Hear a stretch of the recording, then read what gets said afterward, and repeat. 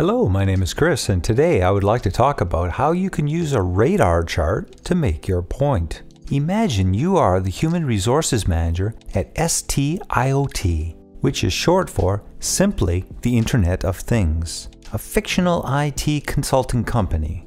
STIOT is composed of a number of teams that design, develop, and deliver mobile apps for Fortune 500 companies. Each team is headed by a project manager, who is responsible for overseeing the development plan and schedule for the mobile app, organizing the roles and goals for the team members, and maintaining team-wide communication.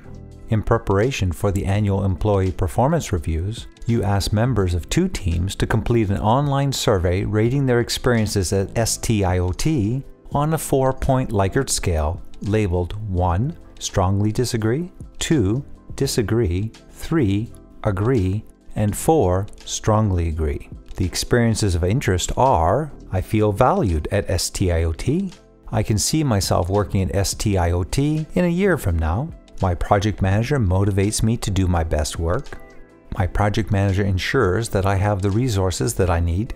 And finally, my project manager keeps me informed of what is happening.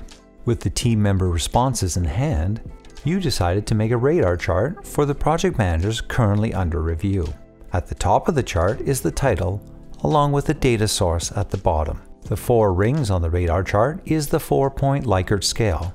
The 5 points on the radar chart are the team members' experiences, and thus are labeled valued, committed, motivated, equipped, and informed. Now you're ready to write a 3-part description and analysis of the project manager's performance from the perspective of their team members. For example, STIOT's ability to develop and deliver mobile apps that look and function beyond our clients' expectations ultimately relies upon cultivating high-performing teams.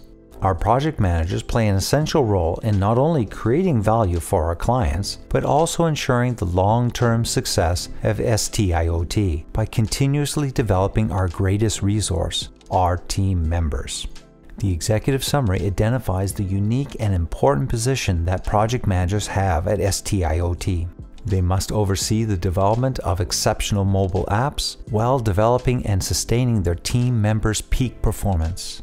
Now it's time to see how 2 project managers and their teams stack up. Team CC, otherwise known as Captain Crunch, is an exemplar of a project manager who attends to her team. None of the team's experiences at STIOT falls below the average rating of 3.8. On the other hand, Team L.C, otherwise known as Lucky Charms, unfortunately does not live up to their namesake. Despite feeling valued at STIOT with an average rating of 3.6 and being motivated with an average rating of 3.5, team members felt left in the dark with an average rating of 2.2 and uncertain about their future at STIOT with an average rating of 2.4. The middle section contrasts how the 2 teams differ on a variety of factors, which could undermine the long-term success of STIOT. Now it's time for your call to action. What needs to be done to help team members feel lucky to be a part of Team L.C?